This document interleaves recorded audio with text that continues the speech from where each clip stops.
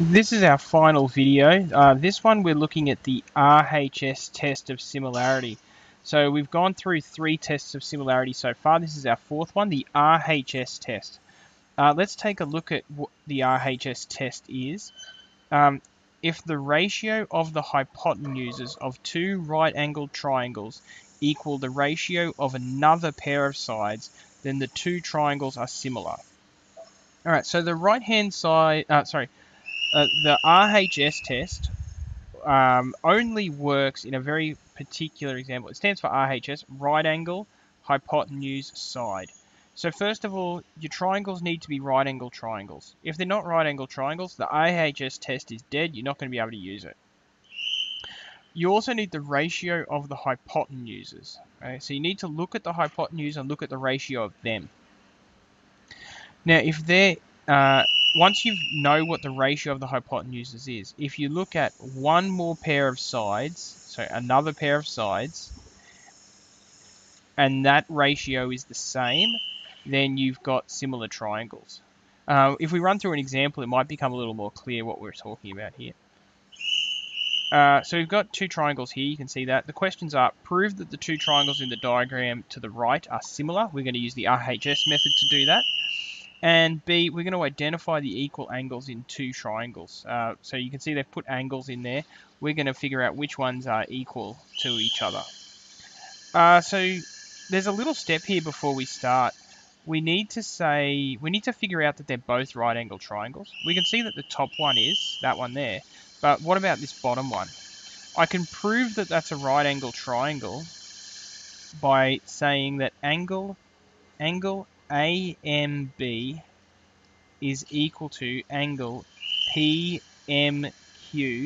That is, AMB is equal to PMQ. And the reason for that is because they're vertically opposite. Okay? Vertically opposite, like a pair of scissors. If this is a right angle, then this also must be a right angle. So we've proven that it's a right angle. That means that we can at least test using the RHS method. Second step, we need to look at the ratios of the 2 hypotenuses. So if that's the right angle, remember that the hypotenuse is opposite that. Okay, so let's find the ratio of them. AB over PQ is equal to 10 over 15, which when we make it simple is 2 over 3, or when we simplify it, 2 over 3. So we know 2 things now. We know that they're both right angle triangles, and we know that the ratio of the hypotenuses is 2 over 3. The last step here is to test another set of sides, and we can see another set of sides here with 8 and 12. So we're going to use them. Make sure that you do these in the right order. We did AB, then PQ last time, so now we need to do BM, then PM.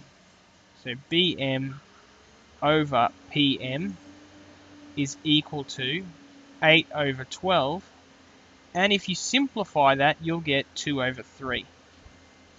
So now that we've done that, we can write a little ratio statement here that says AB over PQ equals BM over PM, which equals 2 over 3. So now we have 2 things. We know that they're right angles. We know that AMB and PMQ are right angles. And we also know that AB over PQ is equal to BM over PM, 2 over 3. Finally, we can finish with our statement, which says that triangle, and make sure you do it in the right order again, the side that we know is the hypotenuse, so AB, and then that other side, BM, and then MA. So triangle ABM is similar to, and then we'll do the same thing, the hypotenuse, the side we know, and then that other side. So it's going to be QPM. Triangle QPM. And the reason for it is RHS. Now, we've just proven that they are similar through the right-hand side test, but we can do one more thing as well. Identify the equal angles in the 2 triangles.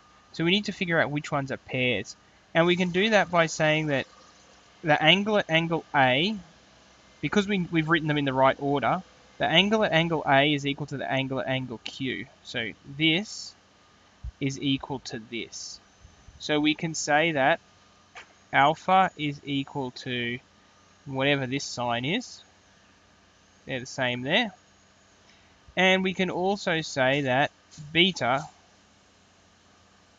is equal to this one, which is theta. Because of the order that we've written our triangles in, A, B, M, Q, P, M, A lines up with Q, B lines up with P, and M lines up with M. Okay, and so we've identified the two equal angles in the triangle. So there are our two steps. Now that you've got your 4 tests of similarity, you're going to get a bunch of questions where you can use those tests to, 1, prove that triangles are similar, like we did in this first part, but also start identifying equal angles, maybe finding unknown sides, a whole bunch of other stuff as well. Okay, let's get started.